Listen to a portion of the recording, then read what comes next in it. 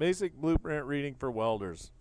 Chapter 9, Machine Features, Part 2. Gary Pace, P.E., CWI, TexasWeldingEngineering.com. Here's where I snagged all the information. Open Oregon Blueprint Reading. If you do a Google search on Open Oregon Blueprint Reading, this information should come up. There's a book online and it has everything. You're going to want to go to, I think, Chapter 9 or 10, and that's where the information is. All the answers are right there. Okay, in this episode, we're going to talk about the following terminology: fillet, kerf, keyway, key set, knurl, and lug. This is a fillet, a small radius filling formed between the inside angle of two surfaces. You can see this looks pretty similar to a fillet weld. Here we've got a fillet weld. You can see it looks pretty similar to a fillet.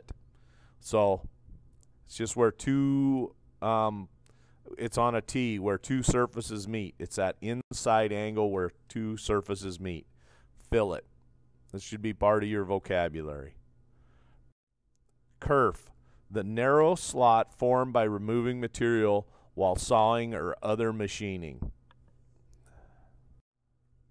Here we have a keyway.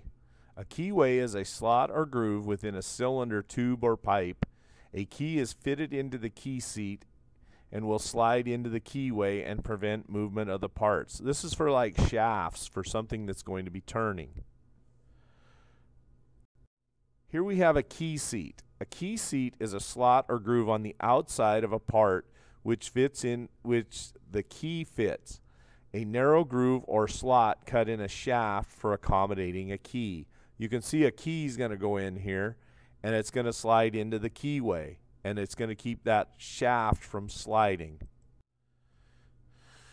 Here we have a key seat and a keyway.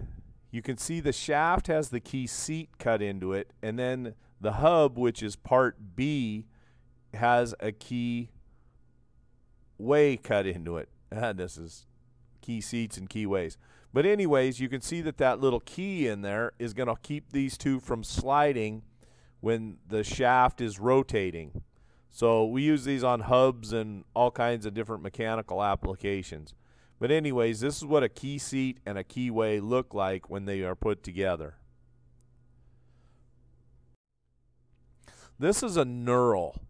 To uniformly roughen with a diamond or a straight pattern a cylindrical or flat surface. You'll see this on a lot of different situations. Maybe on like a little turning handle or something, it'll be a knurled pattern so that you can get your hands on it and it doesn't get too slick. This is a knurl. Here we have a lug. A piece projecting out from a body of a part, usually rectangular in cross-section, with a hole or slot in it. Where you're going to see this is like for lifting. This is for lifting big, heavy parts. You're going to have a lug. These are called lugs. This is a lifting lug. A lot of times in welding, you're going to weld a lug onto a big piece of steel to lift it up. A lug, also known as a lifting lug or a pad eye, is essentially a plate with a hole in it where the hole is sized to fit a clevis pin. Lugs are used in combination with clevis pins to transmit load between different mechanical components. So this is a lifting lug. If you're going to be in ironworking, anything to do with steel, you're probably going to run across lifting lugs. You're probably going to be asked to weld a lifting lug onto something. So this is a lifting lug. Okay, we covered fillet, kerf, keyway, key seat, knurl, and lug. All right, that's it for today. We'll talk at you later. Peace out.